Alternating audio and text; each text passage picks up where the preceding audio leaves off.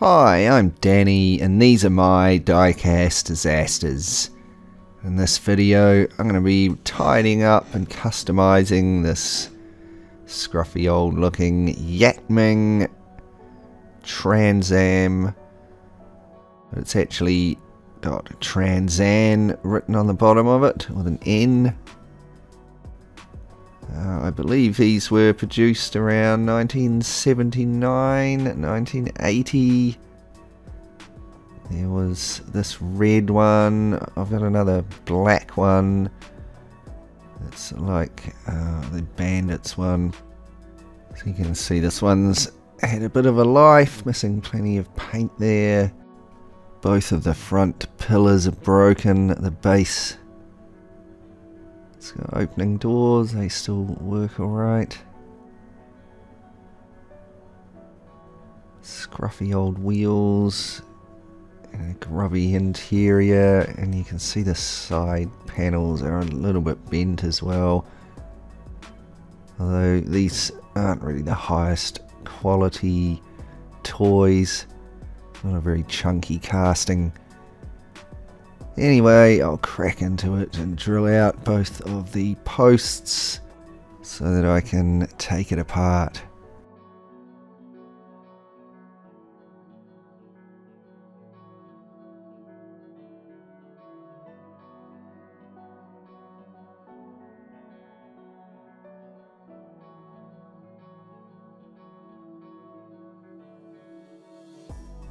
Okay, with the post drilled out, I can pop the base off. There it goes.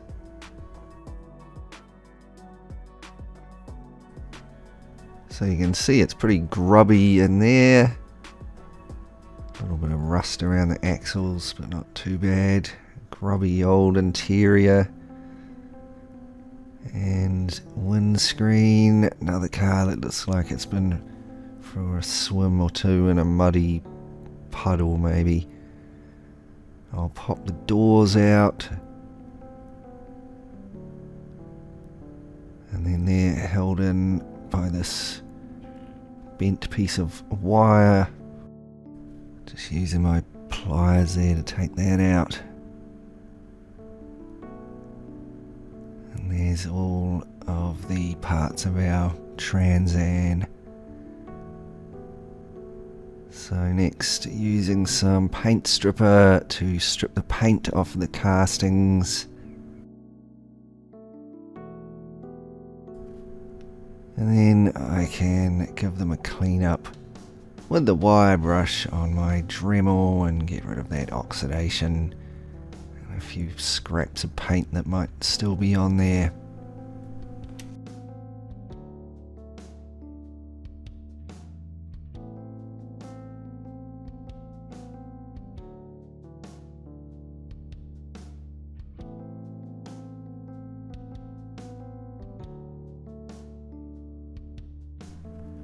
And here are the castings tidied up and looking a bit more shiny. So we'll tidy up this casting a bit.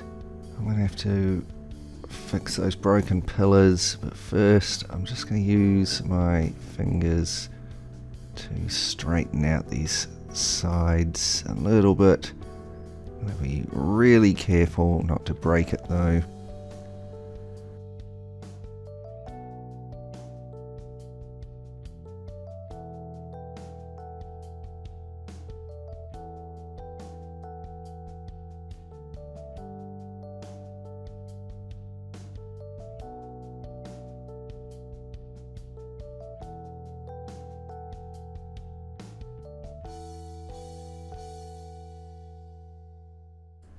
To fix the pillars, I'm going to be using some of this Starbond super glue, and I'm using a thick gap filler one.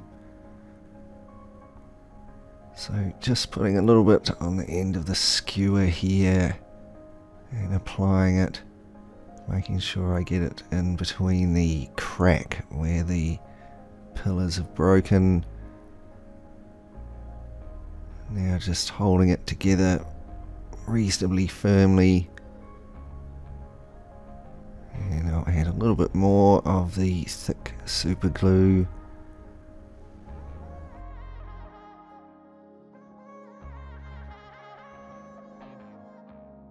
And here I've got some of the accelerator spray, so I'll just give it a couple of squirts of that.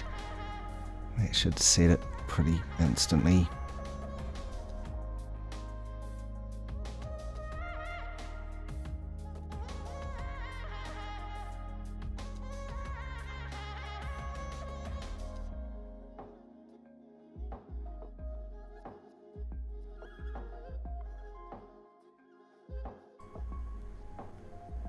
And I'm just going to add another layer of the thick super glue just to build it up.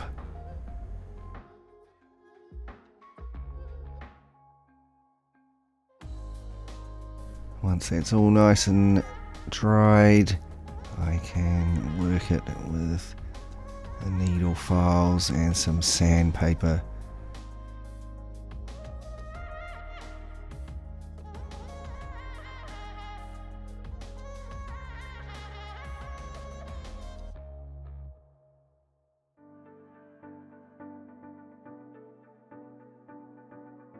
I drill and tap the post so that I can put it together using some little button head screws later on.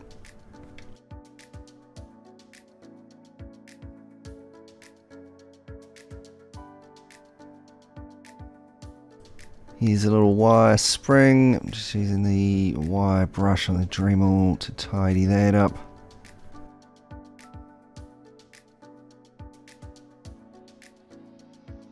And then I reassembled the doors. So you can just pop the spring back on and stick the doors back in there. It's pretty simple.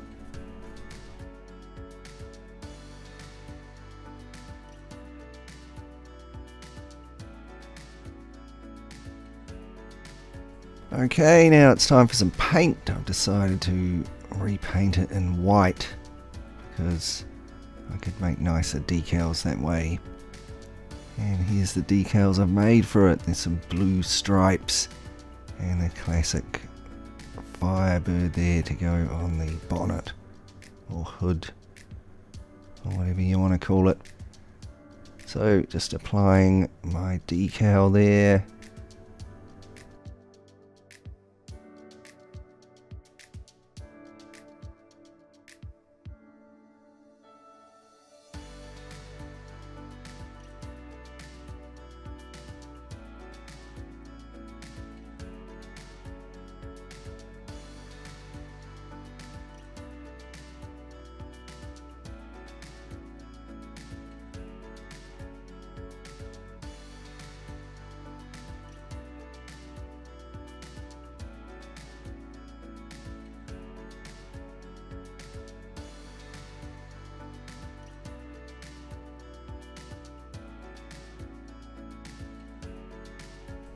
And once I had all the decals on, I finished it with a couple of coats of gloss. So here's the plastic parts. They're looking particularly grubby after looking at that nice, clean, new white paint job on the body. So I'll take these old wheels and axles out. We're going to be replacing those. And then I give it all a jolly good wash with some soap and water.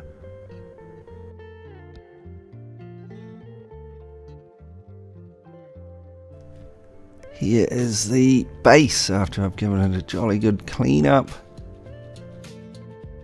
And these are the new wheels. They're Dunlops. They're not my first choice of rims, although I like the gold. But I did have more suitable rims, but they were just too big. They're very small wheels on this car. So I've put the wheels and axles into the base, and also you can see I've detailed the tail lights and given it a Trans Am license plate. Here's the interior. It's looking nice and clean. A little yellowed, but otherwise fine. And the scuffed old windscreen here. I'll start out giving that a sand with some 2000 grit sandpaper to remove the worst of the scuffs and scratches, and then using some plastic polish and my Dremel, I'll give it a jolly good polish.